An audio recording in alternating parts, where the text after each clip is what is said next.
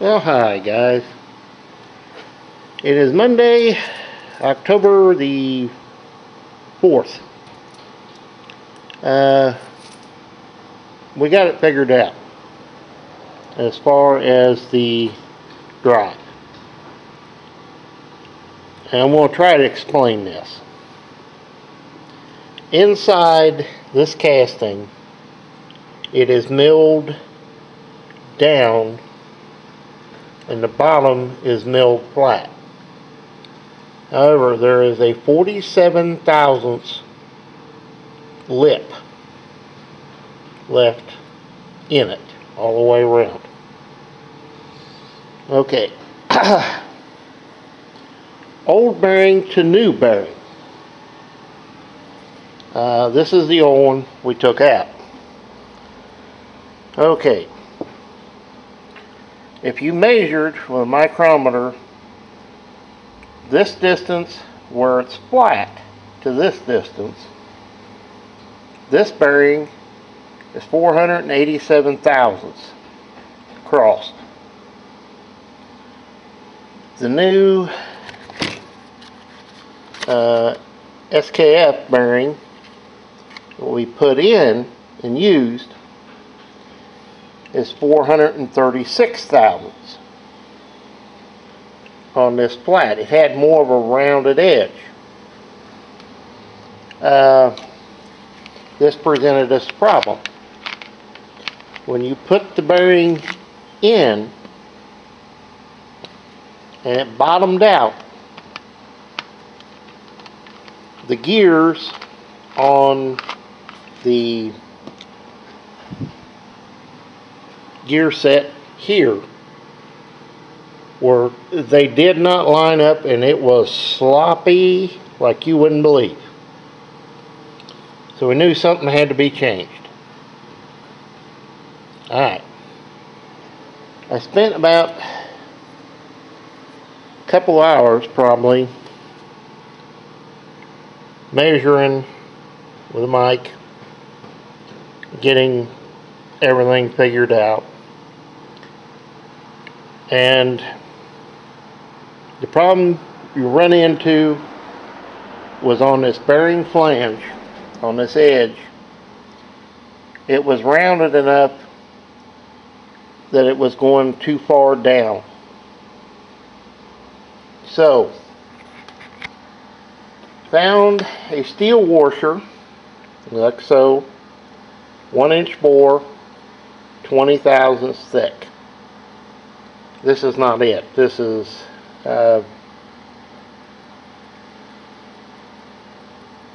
15. And I put it between the gear and the bearing, just like that. Put the bearing on. This goes kind of like that.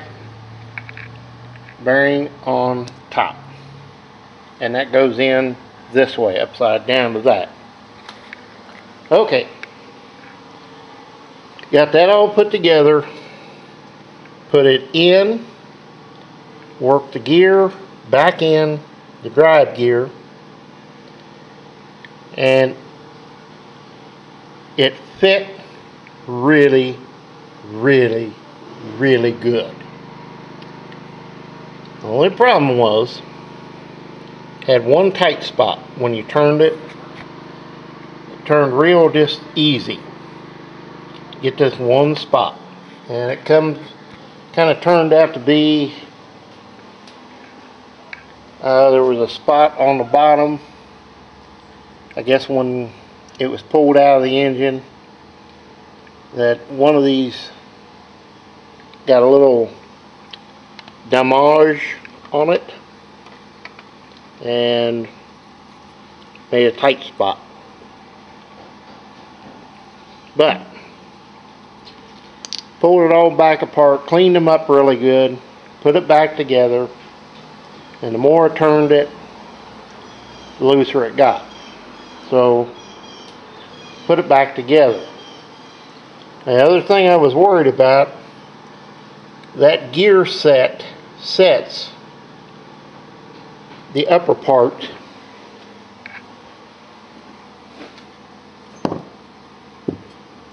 this section of it, just like that, sits under this plate. So when you shim that, if you bring it too high, it hits the top. So there's a lot of measuring going on to get this right. But we got it figured out. Well, we got it all put together. Set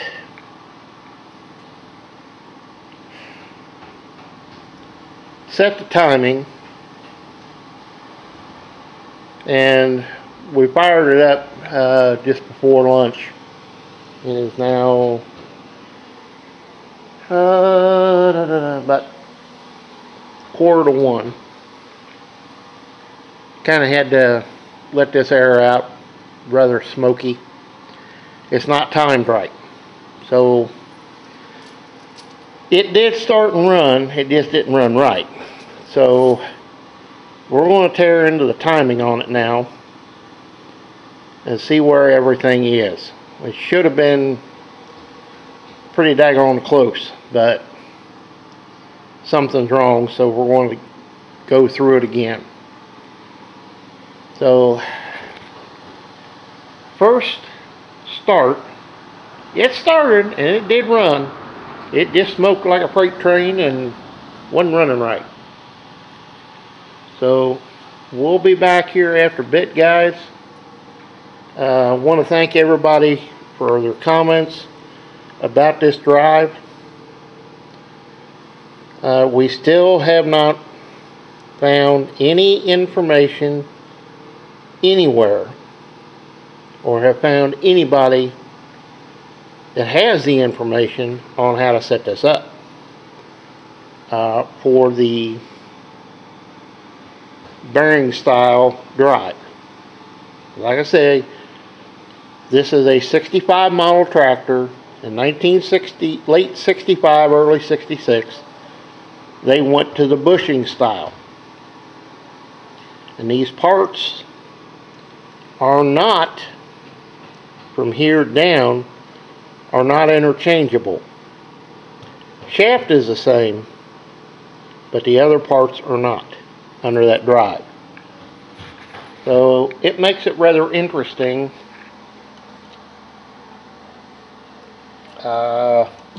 Basically, to find the information or to even find these parts like this. Because you cannot, I repeat, you cannot buy the thrust washers that go here, the bushings here, bushings inside, the brass gear, this drive shaft. Nothing in this can you buy. Nor can you buy timing gear, the actual timing gears or their bushings. You cannot buy them from anybody. Nobody has them. I've gone through Perkins, 2 different Perkins dealers.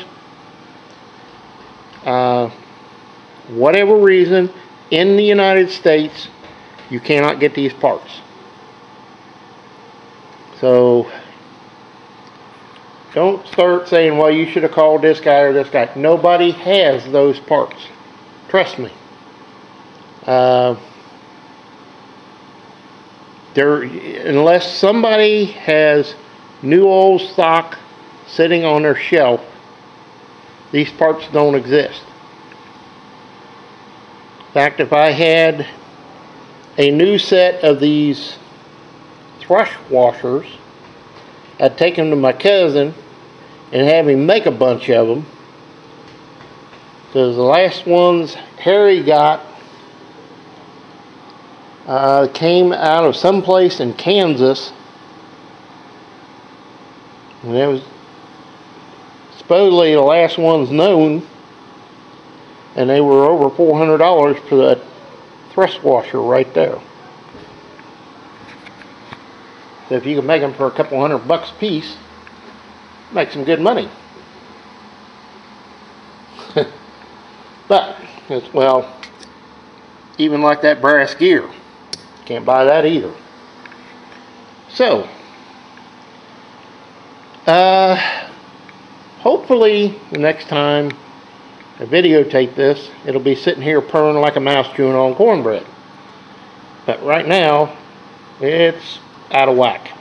So, we'll be back here in a bit, guys. Hopefully we'll have it running right. Hang on. Well, hi guys. It's Tuesday afternoon. 1850. Had a good bit of play up here on this shaft. Pulled the pump off and changed the drive shaft. It's the one out of it, and it had a lot of slop in it. So it has a good used one in it. Really good used when it's tight, snug. So now everything is hooked back up, and we think it's in time. Well, we're going to start it here in a few minutes. So hopefully she will fire off and run. Slop in here is gone. You get oil on these gears, and the slop disappears out of these. So the only thing was left is that shaft, that drive shaft, or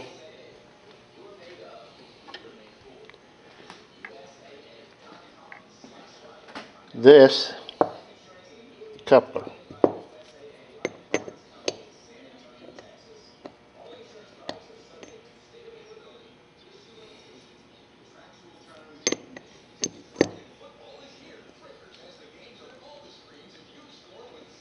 That is a little bit loose.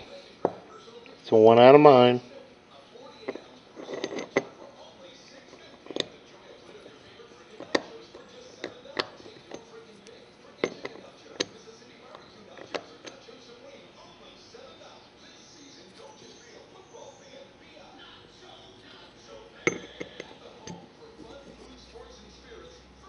That's a lot tighter.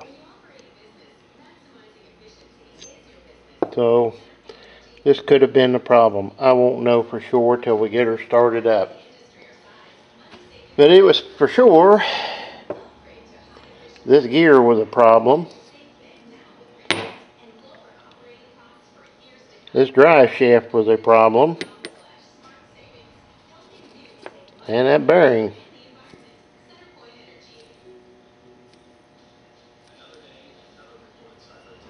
I wish you could feel that. You just feel a little bump, bump, bump, bump in it. So, we'll be back here in a bit, guys. Okay, guys. At this point in the day, I had called the guy that rebuilt the injector pump and told him there's just something wrong with it. Harry talked to him on the phone, told him what it was doing. So I pulled the pump back off and took the special tool with me back down. I went down and got it that morning, and it was like 2:30 in the afternoon. Took off with it. It's a good hour plus drive down there. And dropped the pump off to him, and well, talked to him a bit about what it was doing, how it was running, how it sounded, slobbering, the smoke that just burned your eyes up, and it's just everything it was doing.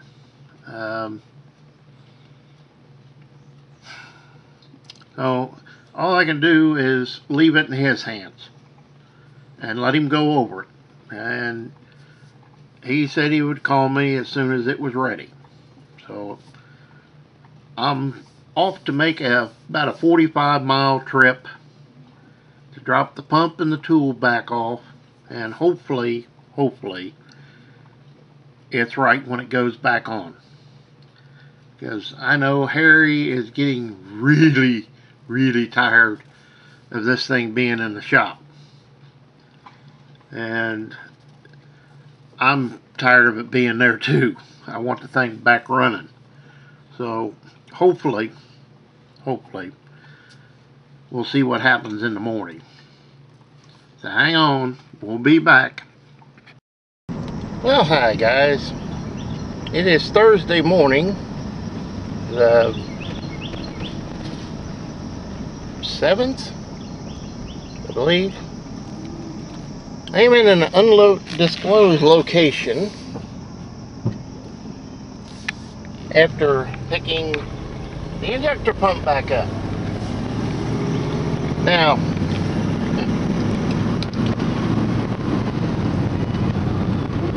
I had come down and got the special tool, and we timed everything out again, put the injector pump back on, and it just was not right.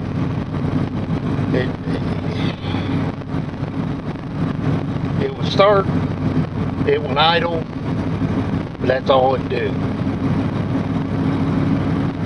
You start revving it up and it started missing and spitting and doing all kinds of crazy crap. Smoking bad. Oh, Harry said, let's pull the injector pump off the motor outside, stick on it, and see what it does. So that's what we did. I pulled an injection pump off a motor that's been sitting outside for 10 years. And we cleaned her up. It was a little bit on the stuck side. Shot some PB Blaster in it. Worked it with a pair of pliers. Got her freed up. And we put it on. Bled the pump out. Left the fuel lines on top loose because it still had fuel in it and it was kind of nasty. So we just cranked it over and let it shoot out. After a couple of minutes of doing that, Harry said it's got all pink fuel coming out. So we hooked her all back together. Hit the key, she fired up and ran like a mouse chewing on cornbread. So we knew right then and there that there was something wrong with that pump. So last night I brought it to this undisclosed location, back to the man that rebuilt it, and told him everything. Well, he called me this morning after making 2 trips down here yesterday. Called me this morning, said it's ready to go. So come down here this rainy Thursday morning and pick said injector pump back up. So now I'm headed 40 miles, 45 miles back to McHenry's, and we're going to put it on and see how it runs. It ran great yesterday. I mean, it ran really good yesterday. So if this is right now, she should run even better today. So we'll see you next time, guys. We'll see you in a bit. So hang on, we'll be right back. Well, hi guys. It is 20 after 12. The pump is reinstalled on the tractor now. The pump that was on it, which is this one, is off.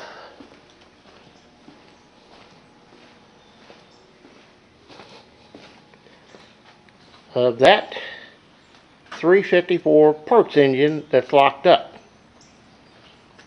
And yes, it did come off of it. See?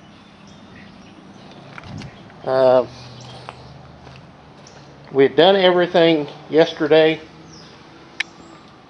with that special tool. Got everything on the engine set. I pulled number 1 injector. We verified top dead center on the flywheel is top dead center up here. Had to take the gear loose here, pull the gear out, and go 1 tooth. It's a little off. Put it back together. I'm going to put the tool in. It just dropped in and it was dead on the money. So, put this injector pump back on it, started it up. It started, it would idle, smoke like hell, a lot of white smoke. And you start revving it up and it'd pop, crack, spit, cough. Just wasn't running right. So, took the injector pump off the motor out there. Found that it was stuck. Put it in the vise. Got it freed up. PB blaster here and there. Put it on this thing. Bled it out. Left all the top lines loose to where cranked it over till we got pink fuel squirting out of them because it had old fuel in it. Hooked all the lines up, fired it up, and this thing ran beautifully. I mean, you just can't believe the difference how it ran. Oh, we ran it for a while. I took it up the road about a mile, come back, ran laps outside over there. I don't know, 15-20 minutes. Thing ran like a top. And we knew this injector pump, something was wrong with it. So we called the guy that rebuilt it, told him everything we did. He said, well, bring it on back. I said, what time are you there to today? Because it was about 2:30 at this point. He said, we're here till 7. I said, well, then I'm on my way. Went over there, dropped it off about 5 o'clock, and 5 after 8 this morning I got a phone call saying it was ready. So, kind of wanted to sleep in today, but I didn't. Got a shower, took off driving, and it's about an hour drive down there. Easily an hour. Got it, brought it back, just switched this in the last 45 minutes. Got here about 11:30. Got them switched out, got it bled out. Now it's ready to start for the first time. On this pump, set right. This pump to that pump, you have a difference of, this does not have the baffle or whatever you want to call it, that this one does. This is the only difference between the two pumps. They're both RR67 pumps. This one is off a little newer engine than mine. Mine's an 80,000 serial number. This is an 85,000 serial number. So they're just probably out of the same year tractor, more than likely. But with that one, it ran like a top. Couldn't ask it to run any better. So I'm going to wait around here a few minutes and till Harry gets back off lunch. Then we'll fire this thing up, see what she sounds like. And hopefully it'll be put the tin back on and she's ready to go home.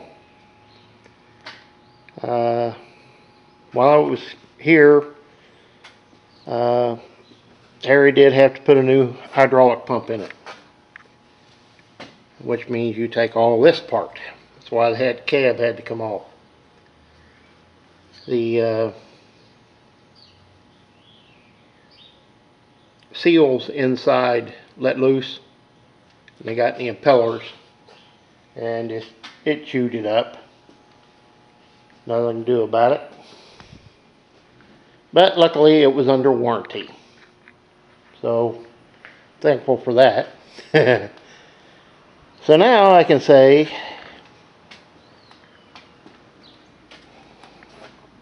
and we change hydraulic filter in it too at the same time. Hydraulic pump's new, the filter's new. This filter and housing are new, like half an hour's run time on it. Found out that the check valve in here was bad. I didn't know there was a check valve in there, and Harry didn't either. But there is. We thought it was just a fitting adapter. But it's not. But it's new. This whole top's been replaced. In fact, old one sitting right here with the line. Line was changed too. This is out of mine gear. This is the bearing out of it.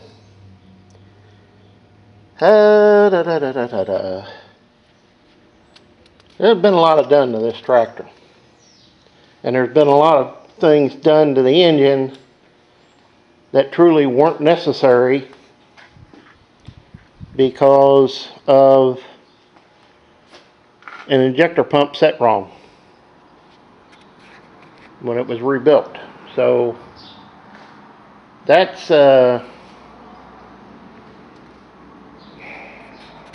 unfortunate to say the least, but it's not unheard of. Harry's run into this before. You get a pump rebuilt and it comes back and it's just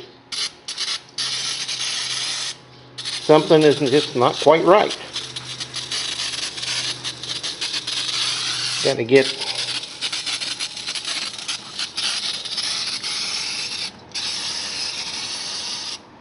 all this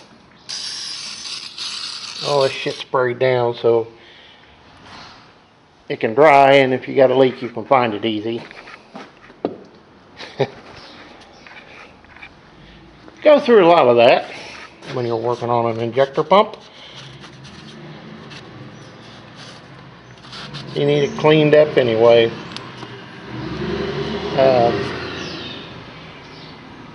Yeah, there's been a lot of time, a lot of money that was spent out in having service calls because this thing just was not running right out in the field. And it all goes back to be the pump not set for this tractor. Plain, pure, and simple. That was somebody got the wrong numbers and set it up, and but it wasn't for this. So it happens. But I now know, proof positive, from this line and this line to this filter to these lines to the other side, the fuel pump and the lines back to the tank, there ain't a damn thing wrong with it. It is right as rain. timing wise, is dead on the money. One top dead center there, all our timing marks line up. This shaft is timed correctly to this gear, and the drive gear underneath has a slot cut that matches up with the outer ring here that's under this lip. It all lines up. Injector pump is dead lined up. It should be right. So, a few minutes we'll fire this bad boy up and see how she runs now. She better run right, I'll put it that way. But I can tell you now for a fact, I can take off and change the injector pump on one of these in 45 minutes. I've had lots of practice. Oh, we'll be back here in a bit, guys, so hang on. Okay, guys, moment of truth. It has not been started since I switched the pump. Let's see what it does.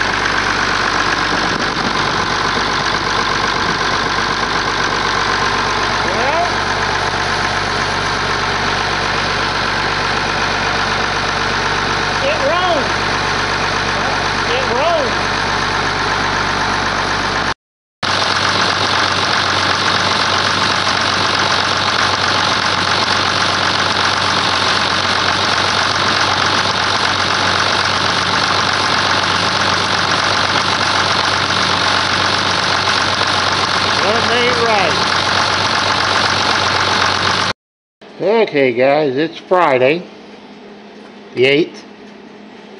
Pulled the injectors out.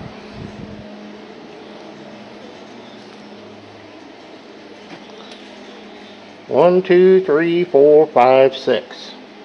Oddly, soot, clean, somewhat clean, soot, clean. We're going to test them. I have a theory. We'll see if it's right or wrong. So,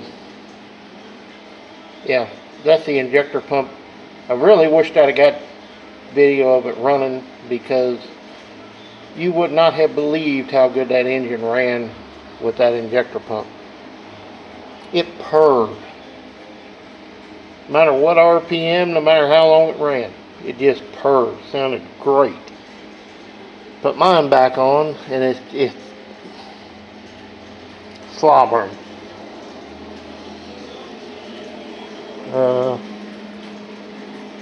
You can see the splatter marks in there, up there on the hood. Kind of see the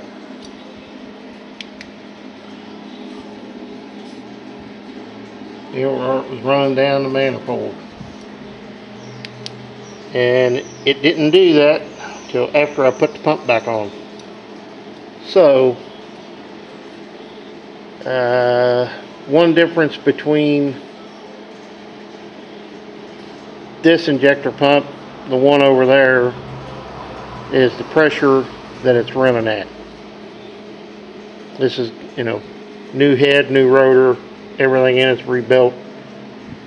That, well, it's sit outside for 10 years, and it's untelling how long it's been since it was run. So, no doubt it's got weaker fuel pressure on it.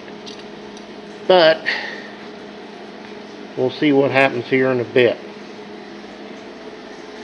Oh, I'm telling you, this is fun stuff. Well, we'll be back.